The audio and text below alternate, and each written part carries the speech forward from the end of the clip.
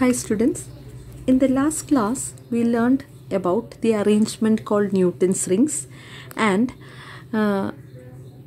as I had discussed, we know that the interference pattern that we obtain in the Newton's rings arrangement is in the form of alternate dark and bright rings. The Newton's rings arrangement consisted of a plano-convex lens of large radius of curvature capital R placed on an optically plane glass plate, and in between this glass plate and lens we obtained a thin film of varying thickness. When a beam of monochromatic light is incident normally on this setup, a part of the incident light gets reflected from the top of the air film and another part gets reflected from the bottom of the air film. These two reflected rays superimpose and we get the interference pattern, which is in the form of alternate dark and bright rings called Newton's rings. Okay, then we had discussed the expression for the radius of the nth dark ring. That is, how will you calculate the radius of any dark ring or any bright ring? Now, if the film is made of any random liquid having refractive index mu, ഏതെങ്കിലും ഒരു liquid കാരണമാണ് ഇതിൻ്റെ ഇടയത്തെ ഫിലിമെങ്കിൽ, ഓയിലോ ഗ്ലിസറിനോ കെരസിനോ അങ്ങനെ ഏതെങ്കിലും ഒരു liquid കാരണമാണ് നമ്മൾ ഈ ലെൻസിൻ്റെയും ഗ്ലാസ് പ്ലേറ്റിൻ്റെയും ഇടയിലത്തെ ഫിലിം ഉണ്ടാക്കിയത് എന്നുണ്ടെങ്കിൽ, എങ്ങനെയാണ് അങ്ങനെ ഒരു ഫിലിം ഉണ്ടാക്കുക? You take A glass plate, put a few drops of the required liquid and on top of it you place your convex lens. Then you get the liquid film. So in that case, the radius of the nth dark ring in the radius കിട്ടാൻ നമ്മൾ എന്ത് ചെയ്യണം? Rn equal to root of capital R n lambda by mu. Radius of the nth bright ring for a liquid film കിട്ടണമെങ്കിൽ Rn is equal to root of capital R into അവിടുത്തെ condition for constructive interference 2n minus 1 into lambda by 2 divided by mu. ഈ രണ്ട് ഇക്വേഷനും air ഫിലിമിനാണെങ്കിൽ നമ്മൾ എന്ത് ചെയ്യണം? മ്യൂവിന് 1 കൊടുക്കണം. So that radius of the nth dark ring four N air film is equal to R is equal to root of capital R n lambda and Rn is equal to root of capital R into 2n minus 1 into lambda by 2 for the radius of the nth bright ring for an air film. I think this much is known to all of you. ഇതുവരെയുള്ള കാര്യം നിങ്ങൾക്കെല്ലാം അറിയുന്നതാണ്. അപ്പം നമ്മൾ ഇനി നമ്മുടെ ആദ്യത്തെ essay പഠിക്കാൻ പോവുകയാണ്. അതായത് ഈ ന്യൂട്ടൺസ് റിംഗ് എന്ന് പറയുന്ന സെറ്റപ്പ് നമ്മൾ എന്തിനാണ് ഉണ്ടാക്കുന്നത്? Why do you make this setup called Newton's rings? അപ്പോൾ ഈ ആർട്ടിഫിഷ്യൽ അറേഞ്ച്മെൻറ്റുകളെല്ലാം തന്നെ നമ്മൾ ഉണ്ടാക്കുന്നത് ഇൻ്റർഫറൻസ് പാറ്റേൺ ഒബ്സർവ് ചെയ്യാൻ വേണ്ടിയിട്ടാണ്. ഈ ഇൻ്റർഫറൻസ് പാറ്റേണിൻ്റെ എന്തെങ്കിലും ഒരു പാരാമീറ്റർ മെഷർ ചെയ്തുകൊണ്ട് നമുക്ക് വളരെ പ്രധാനപ്പെട്ട മറ്റ് ചില കാര്യങ്ങൾ കണ്ടുപിടിക്കാൻ പറ്റും. ഫോർ എക്സാമ്പിൾ, ഇപ്പോൾ നമുക്ക് air വെഡ്ജിൽ alternate dark and bright bands കിട്ടണം.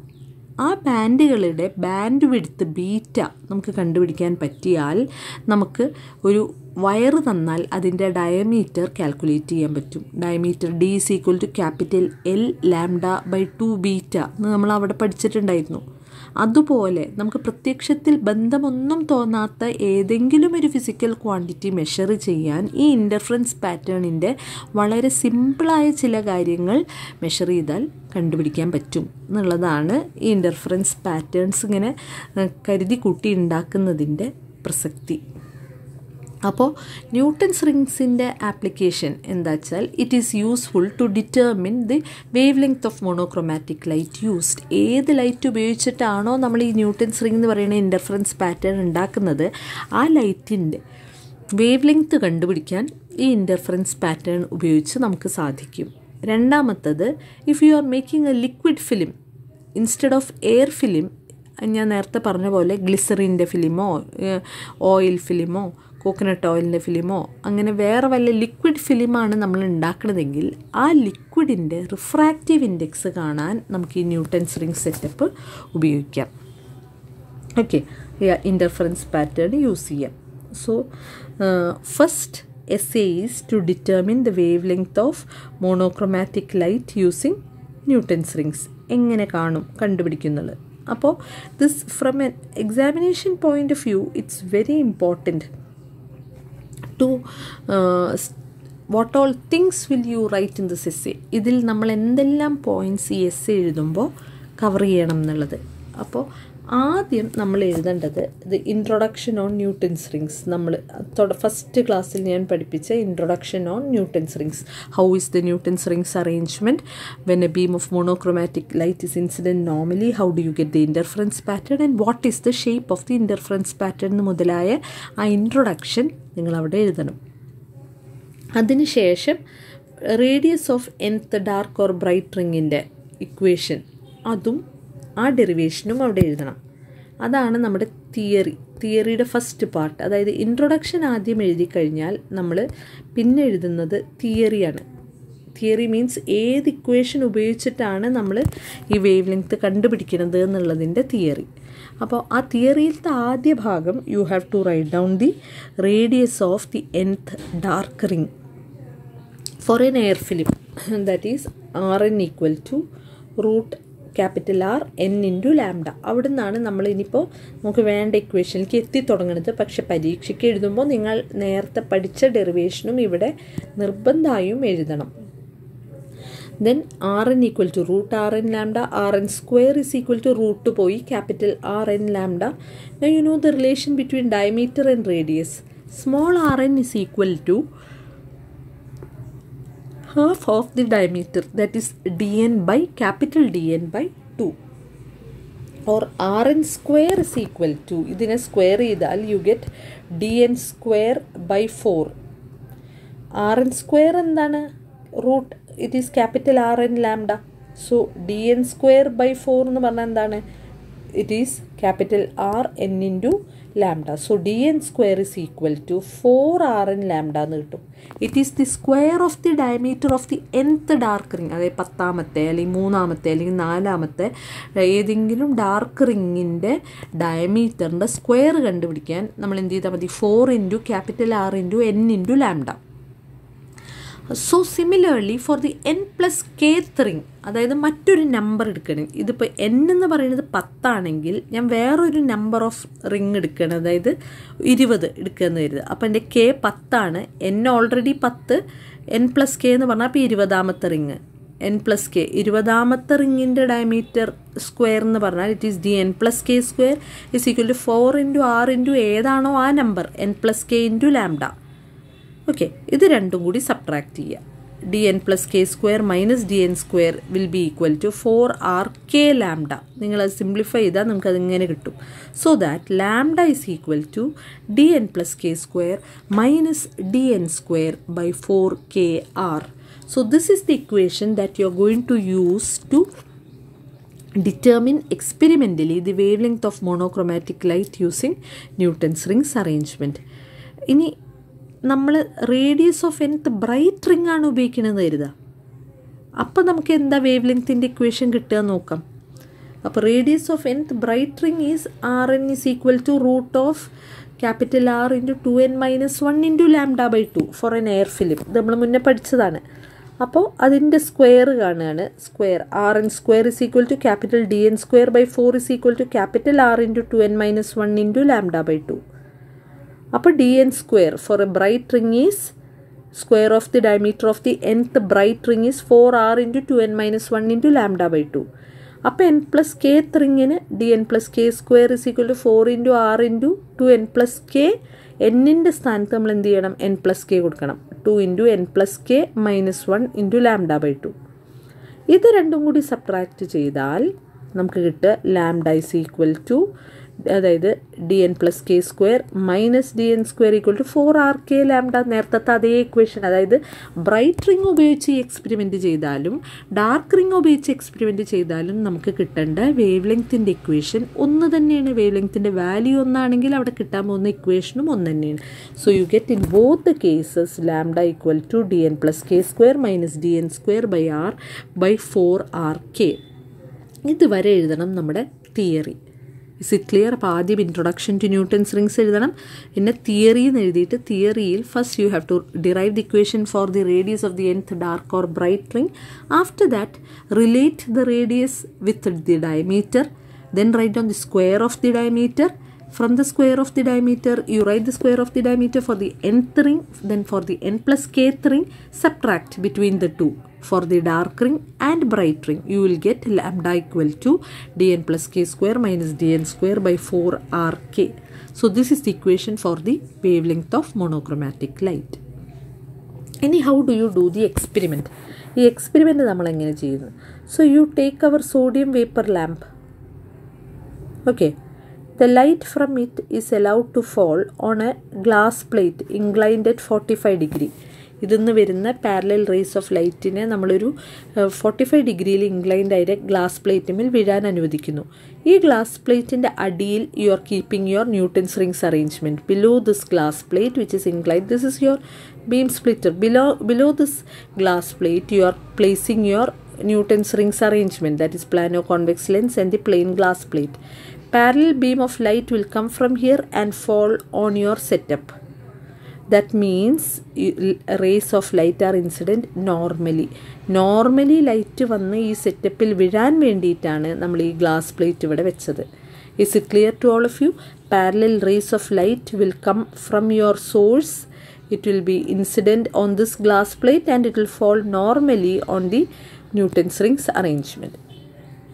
Now when you look through the traveling microscope, you will be able to see rings like this. ഇതുപോലെ റിങ് കാണും. ഇനി നമ്മൾ എന്ത് ചെയ്യണം? ഈ ഐ പീസിൻ്റെ ഉള്ളിൽ when you look through the eyepiece of your traveling microscope, you will have a vertical and horizontal cross wire. Now you turn the tangential screw of your traveling microscope and make the vertical cross wire coincide with the 20th ring on one side. And note the reading on your horizontal scale. That is, you are noting the position of the 20th ring on the right. After that, you move the tangential screw and move your crosswire forward. Place it tangential to the 18th ring. ആദ്യം 20th റിങ്ങിൻ്റെ position കണ്ടു, പിന്നെ 18th ring.